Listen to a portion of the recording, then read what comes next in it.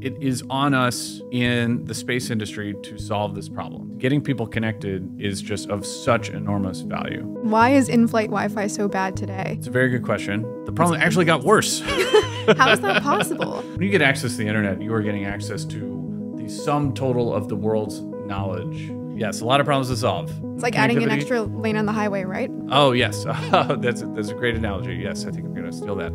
The biggest thing to be concerned about is orbital debris. Building in space is just inherently hard.